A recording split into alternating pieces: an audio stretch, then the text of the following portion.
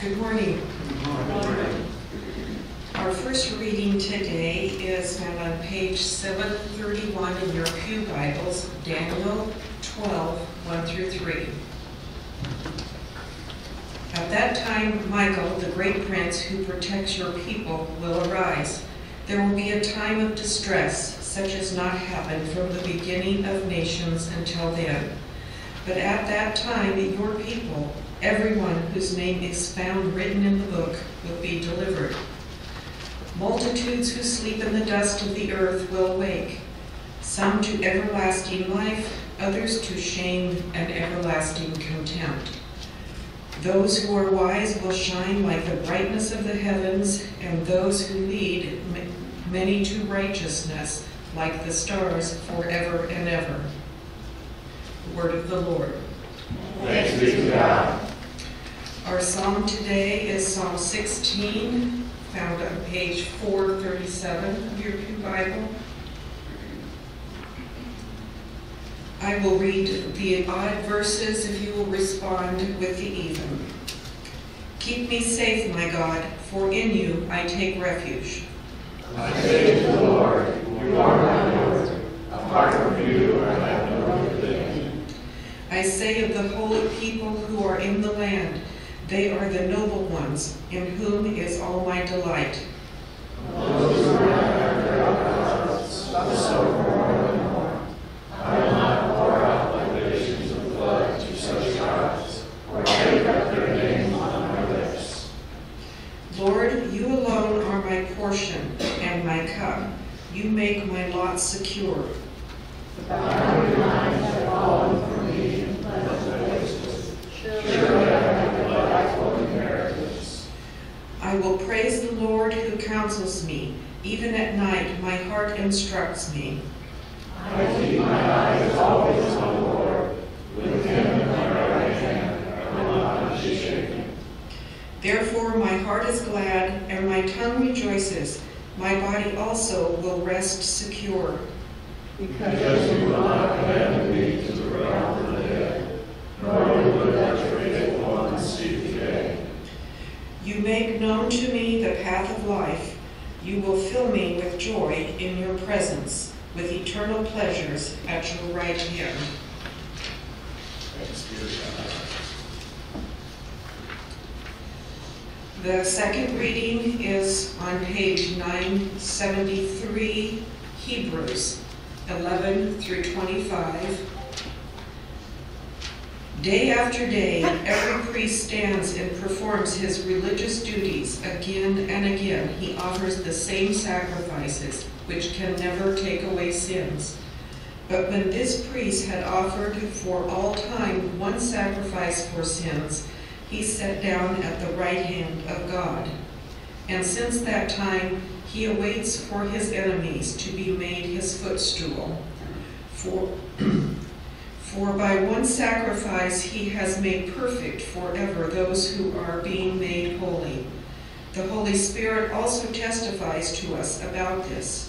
First he says, "This is the covenant I will make with them after that time, says the Lord. I will put my laws in their hearts, and I will write them on their minds." Then he adds, "Their sins and lawless acts I will remember no more. And where these have been forgiven, sacrifice for sin is no longer necessary." Therefore, brothers and sisters, since we have confidence to enter the most holy place by the blood of Jesus, by a new and living way opened for us through the curtain that is his body, and since we have a great priest over the house of God, let us draw near to God with a sincere heart and with the full assurance that faith brings, having our hearts sprinkled to cleanse us from guilty conscience and having our bodies washed with pure water. Let us hold unswervingly to the hope we profess, for he who promised is faithful. And let us consider how we may spur one another on toward love and good deeds, not giving up meeting together, as some are in the habit of doing, but encouraging one another, and all the more as you see the day approaching. Our gospel this morning comes to us from Mark in the 13th chapter. Glory to you, O Lord. I'll be reading Mark 13, 1 through 13 on page 825 of your pew Bible. Signs of the end of the age. As he was leaving the temple, one of his disciples said to him, "Look, teacher, what massive stones, what magnificent buildings." "Do you see all these great buildings?" replied Jesus. "Not one stone here will be left on another. Everyone will be thrown down." As Jesus was sitting on the Mount of Olives opposite the temple, Peter, James, and John, and Andrew asked him privately, "Tell us when these things will happen, and what will be the sign that they are about to be fulfilled?" Jesus said to him, "Watch out that no one deceives you. Many will come in my name, claiming I am he, and will deceive many. When you hear of wars and rumors of wars, do not be alarmed. Such things must happen, but the end is still to come. Nation will rise against nation, and kingdom against kingdom. And there will be earthquakes in various places, and famines. These are the beginnings of birth pains. You must be on your guard. You will be handed over to the local councils and flogged in the synagogues. On account of me, you will stand before governors and kings as witnesses to them. And the gospel must first be preached to all nations. Whenever you're arrested and brought to trial, do not worry beforehand about what to say. Just say whatever is given you at the time. For it is not you speaking, but the Holy Spirit. Brother will betray brother to death, and father his child. Children rebel against their parents and have them put to death. All men will hate you because of me. But he who stands firm to the end will be saved." This is the gospel of our Lord.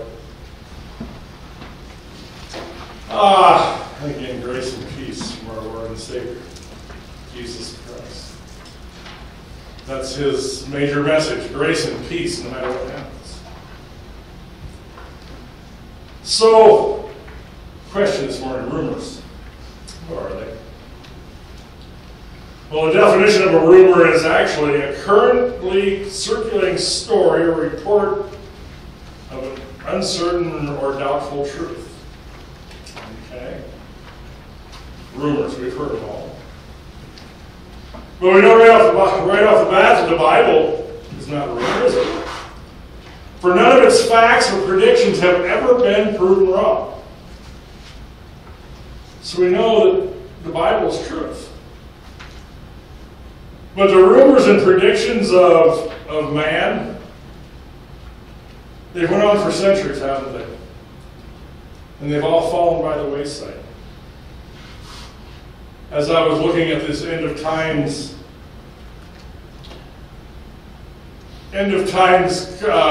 gospel, and this what it all meant, just before I look back, a few of the end of times predictions. I just started 2012, the Maya apocalypse. And I almost can't remember this one. December 21st, remember that? 2012, the Mayan calendar came to an end, their worldly calendar. And unbelievably, it was a calendar that was correct for 5,125 years. I mean, that's a lot of time. But the calendar ended there. So people decided that, oh, that must be the end of time. And people went into convulsions about it.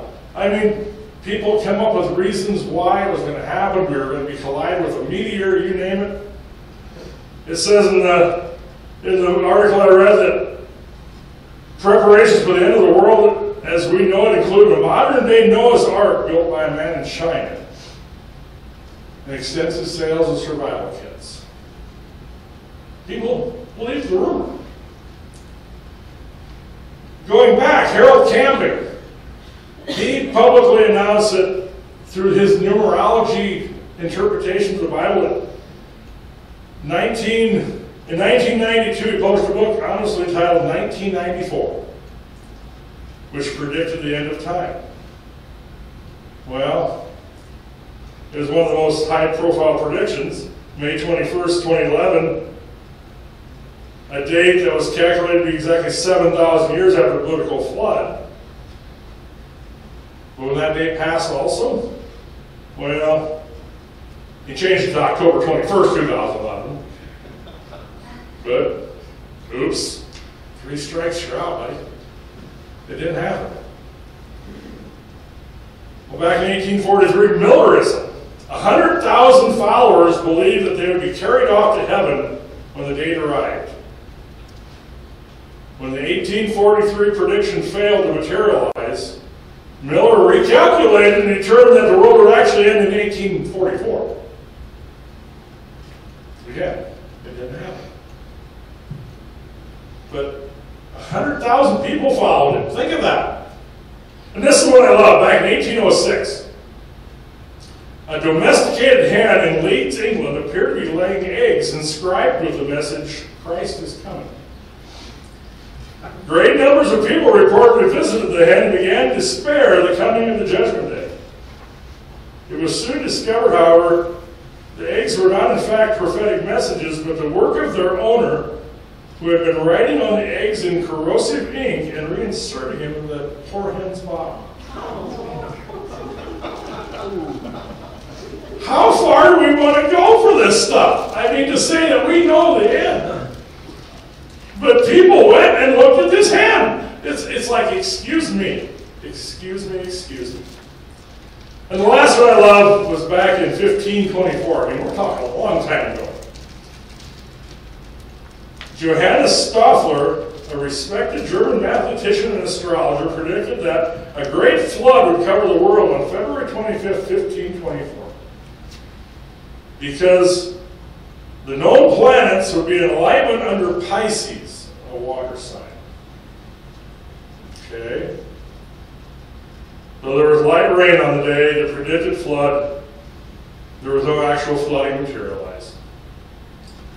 Now, did you catch the biggest farce in that one? All the known planets would be in alignment under Pisces, a water sign.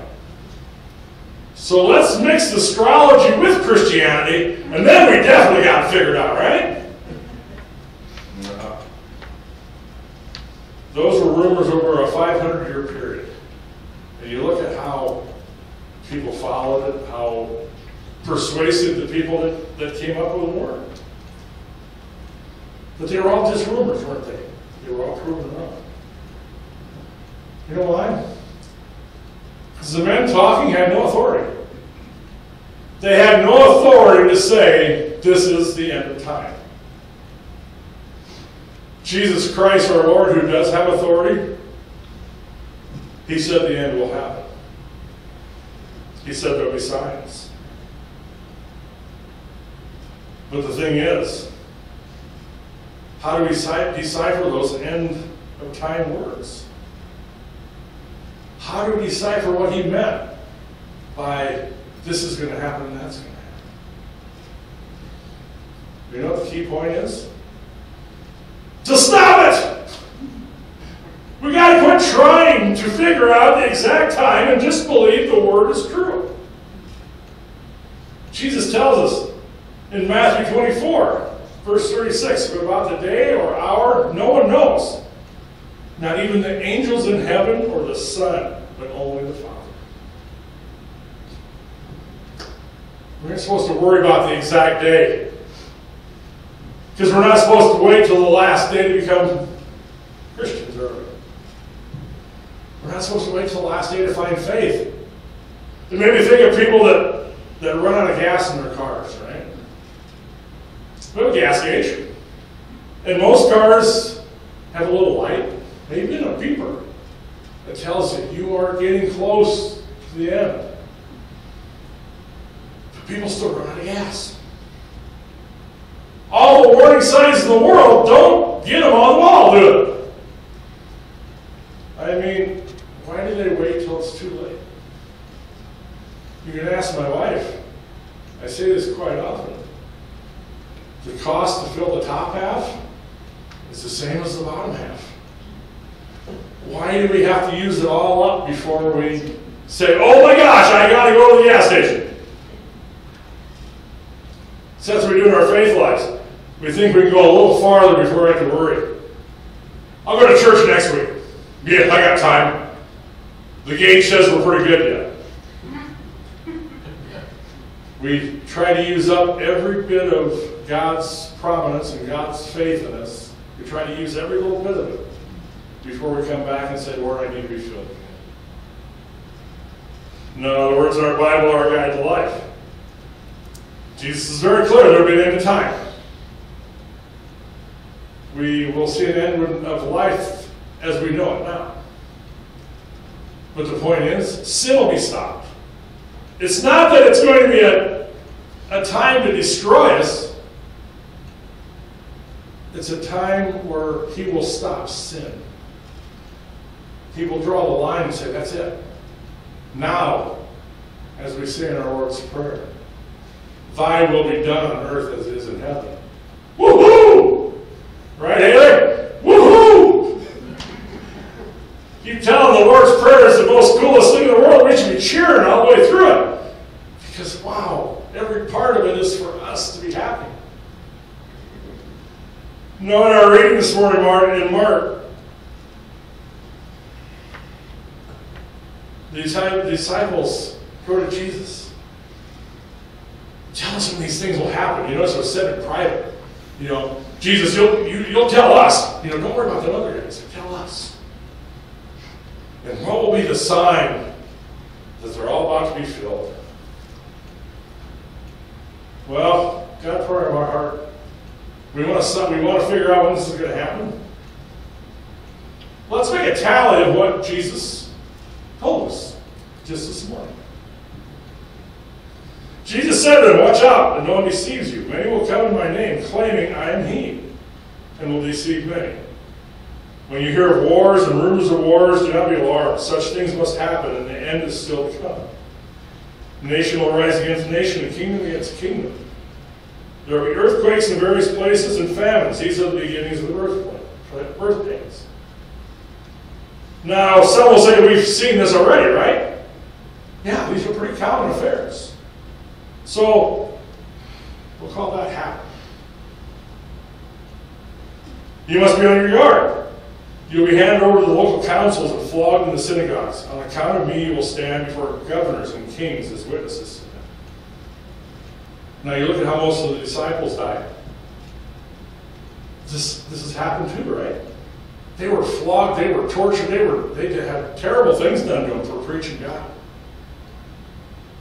In China, I don't know if you realize, but in China currently right now is the biggest eradication of Christianity known in the last 100 years. They're going to get Christianity out of their country. People are being put in prison and flogged. Okay? Happened. Number 2. So, the next verse, the tone changes a little bit. And the gospel must be preached to all nations. So, what are all nations? According to BibleWord.com, the answer depends on how you define the word nations. The word nation, as found in Matthew 24:14, is the Greek word ethnos. The meaning of the word ethnos, may be best defined as a multitude of individuals of the same nature, genus, or simply put as a people group. If we think of the word nation simply as a geographical boundary, you got it, geography, then certainly the gospel has been preached to every nation. The gospel's been on every continent in the world. However, the biblical understanding is a people group. With this definition, the task is far from over. Okay? Many people don't know the true gospel, do they? Right here in the United States of America, there's many, many people that don't know the true gospel. So let's go on the other side and not know. All right, so we're 2-1. So, come back here. Verse 11, whenever you are arrested and brought to trial, do not worry beforehand about what to say. Just so say what is given to time. For it is not you speaking, but the Holy Spirit. Now, I'm putting that on the not happen side. Because we don't go to court without a lawyer, do we? We never go to court without somebody to speak for us. We never speak for ourselves in any place. We don't go before a judge before court and speak for ourselves without a lawyer present. So that's truly not happened yet. Verse 12. Brother will betray brother to death, and a father his child. Children rebel against their parents and have them put to death. I don't have to go very far on that one, do I? The word family has lost its meaning in too many places. We're to put that on the happen side. We've all seen it.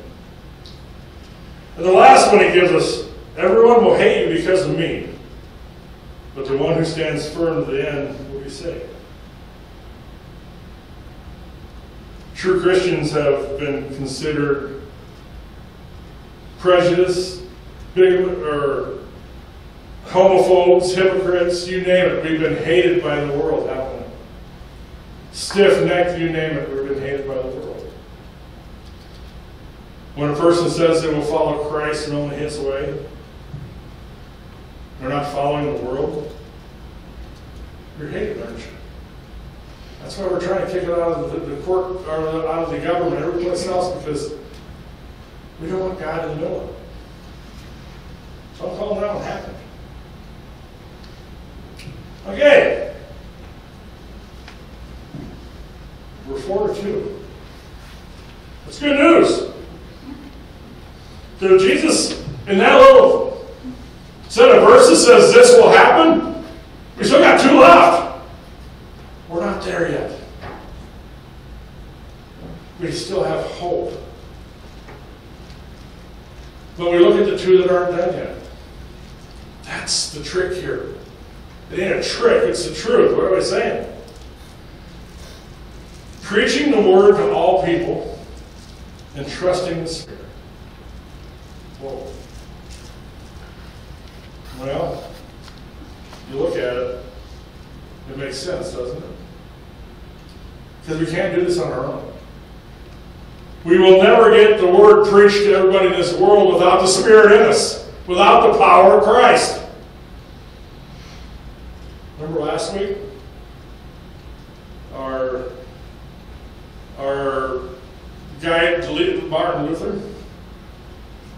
I believe that I cannot by my own reason or strength believe in Jesus Christ my Lord or come to him. But the Holy Spirit has called me by the gospel, enlightened me with his gifts, sanctified and kept me in the one true faith. Until we get that part in our life, we can't preach the word to all the people in the world because we don't have the power. I mean, until we start listening to the Holy Spirit and understanding and trusting his guidance. So God is saying, hey, you're missing a major point of this all, and I want you to get it before it ends. You need to humble your hearts. I'm going to show you some ugly, nasty things to get you to start thinking about this. But you got to do it. Because, you know, our reading in Daniel, it doesn't look good for those who won't listen. Faith isn't hard. It's just humbling our hearts and letting it happen. Hebrews 10, 23 and 20 through 25. Let us hold unswervingly to the hope we profess, for he who promised is faithful. And let us consider how we may spur one another on toward love and good deeds, not giving up meeting together as some are in the habit of doing, but encouraging one another, and all the more as you see the day approaching.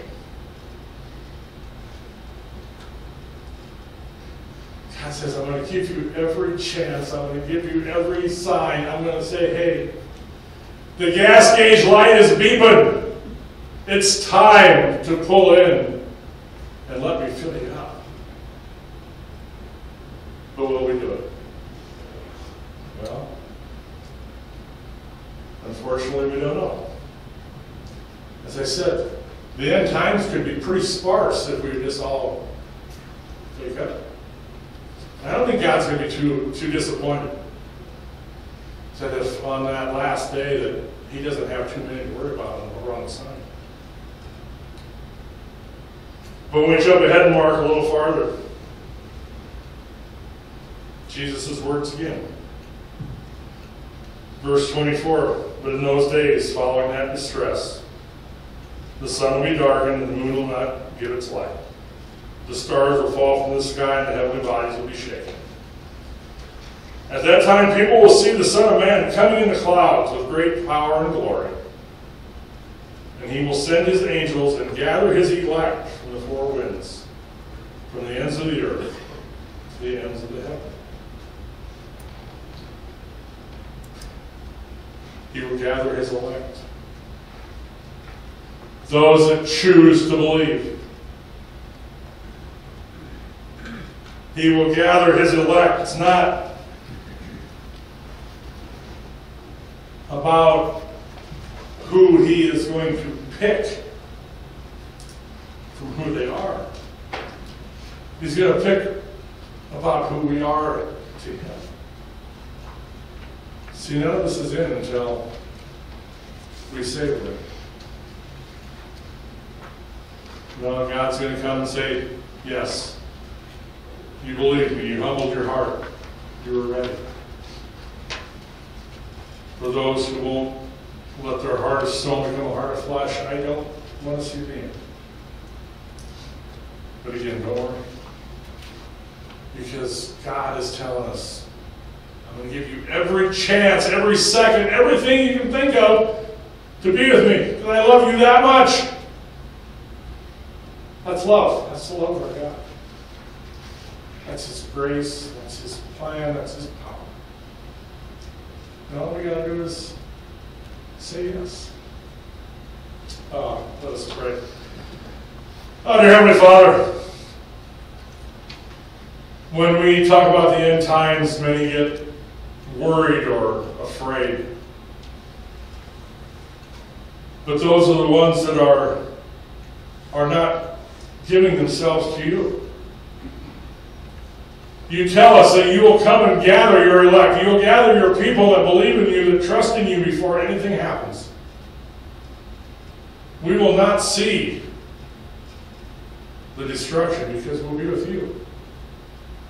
And the fact that you drew the line and you're going to shut sin off is good for us. It's not a bad thing, but our sinful natures keep telling us, we don't want to change. God, we got to quit looking at the Bible as a masterpiece of doom and start looking at it as an absolute masterpiece of joy and eternity and your grace. You show us what will happen, but you show us also what we are expected to do. God, just fill our hearts with your Spirit to help us put down our shields and just come to you. So that we don't worry about that last day, but look forward to it. Because then everything will be perfect. As I say, your will be done. Woohoo! God, you smile when we know that, and you smile when we're happy. Help us to be happy too. We just pray this in your holy name.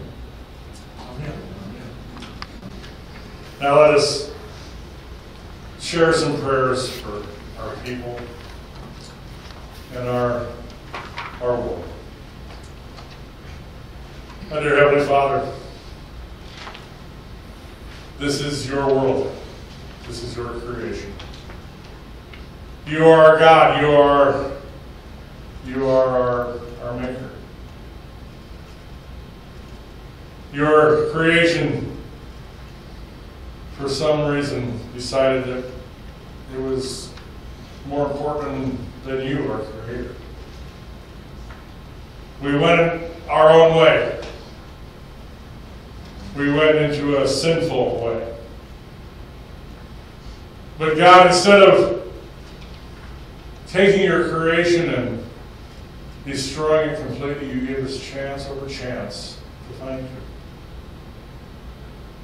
You've never given up your gracious love toward your creation. You've destroyed the evil that has tried to overcome the good many times. But for some reason, we continue to let the evil overshadow us. Dear Heavenly Father, continue to be with us. Continue to show us your grace. Continue to show us your hope that we will be with you as long as we stay strong and follow your plan. Dear Heavenly Father, you sent your Son, the ultimate show of your grace and your love, to give us one last chance. Help us to open our hearts and look to Jesus and just ask him for forgiveness and guidance. Dear Heavenly Father, in your mercy. Oh, Lord Jesus, I just love your words. You come, you told your disciples things in such simple ways. And you never quit saying that it's your Father in heaven's plan.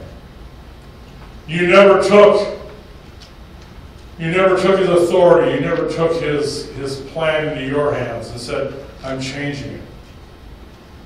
And you tell us over and over, don't try to do it on your own. Follow me and I'll show you the Father and we can get you to the end. Oh, dear Jesus, you went to the cross to show us how important that was. Dear Jesus, continue to be our Lord and Savior. Because this is your Father sent you, you sent us the Spirit. Another chance to understand who you are. And not have to worry about the end of times. Oh, Lord Jesus, thank you for being our shepherd and our Lord. Oh, Lord Jesus, in your mercy. Sure. And finally, Holy Spirit, you are the one that's in our hearts. You are the battle, the warrior. You are the one that continues to try to get our attention. Oh, Holy Spirit, stand up in your power and be strong and show us how to be strong to help you. Holy Spirit, you're the one we pray to take our prayers to our Father in heaven. This morning we want to pray for Jody and John. Give her strength, give her healing. Give John peace that you know he's mourning and he's in pain. But Lord, let us always go back to you for your plan. Lord, we just want to be with all those people in our world that are struggling with this COVID. Those that are fighting the answers to stay with their own answer. Those that are saying, oh no, the gas gauge isn't empty yet, I don't have to try. Give them your spirit, your will to say, no, I want to be ahead of this, not behind. I don't need to run out of gas and end up on a ventilator before I will stand and take what you've given me. Lord, you've taught us over the last year that we can't do this alone, that we need each other, that we need to trust and follow you. Now, dear Holy Spirit, just take our prayers of need and our prayers of love and our prayers of praise to our Father in heaven. Give him our love and our joy. We just pray all this knowing that in your plan, in your way, we will never see the doom and the destruction as you clean your earth the last time. Oh, Lord, give us joy. We just pray all this in Jesus' name. Amen.